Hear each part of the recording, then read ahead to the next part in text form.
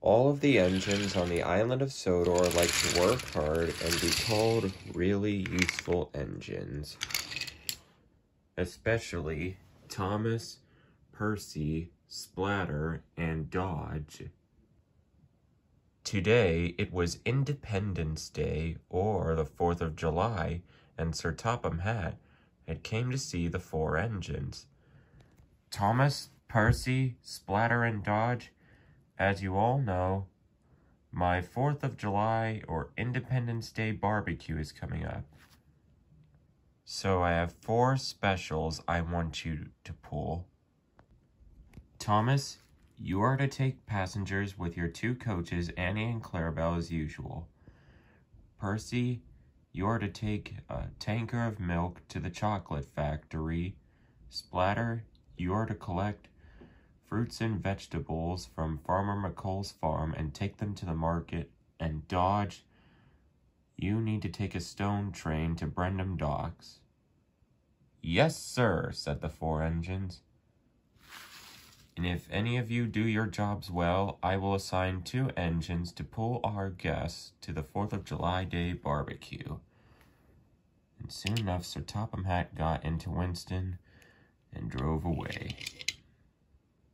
I wonder who will be taking the guests to the 4th of July Day barbecue, Splatter. I don't know, Percy, but I can't wait for that. Well, you 2 can forget it because I'm going to be pulling that train with Percy. Not if I finish first, Thomas, said Dodge.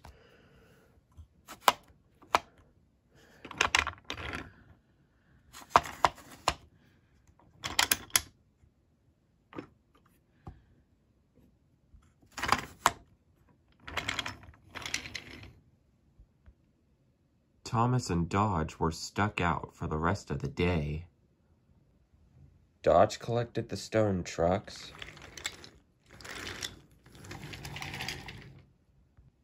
Thomas took passengers with Annie and Clarabelle. Splatter collected the fruits and vegetables.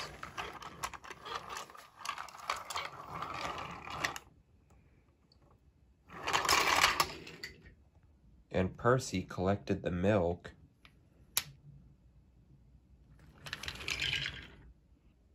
Instead of sticking out like Thomas and Dodge, Percy and Splatter were only concerned about getting their jobs done safely and on time.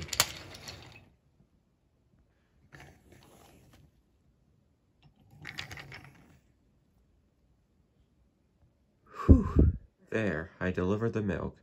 What about you, Splatter? I took the fruits and vegetables to market, and it was quite enjoyable, and I liked the fresh smell of fruits and veggies. Just then the 2 heard a commotion and saw Thomas and Dodge coming. What the? Uh-oh. I get to take the passengers first. No, I do. Watch out!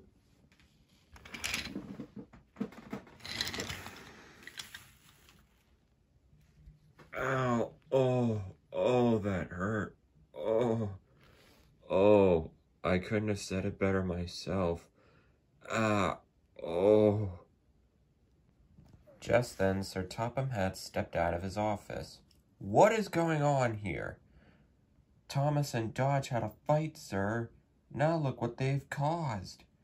Yes, Percy, I can see that.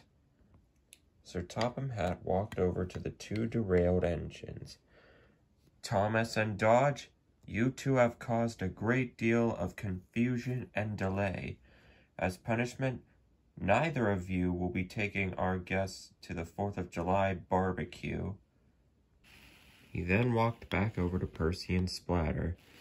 Percy, Splatter, since you 2 are the only 2 who did a good job around here, I have decided that you 2 will take the guests to the 4th of July barbecue. Thank you, sir, said Percy. That is very much appreciated, said Splatter. And so, Percy and Splatter got to take the guests to the 4th of July barbecue, and everyone had a wonderful time at Sir Topham Hatt's house. The next day, it was July 5th, and Percy and Splatter were just waking up when they heard two noises. One was a whistle, which they knew well, and the other was a horn.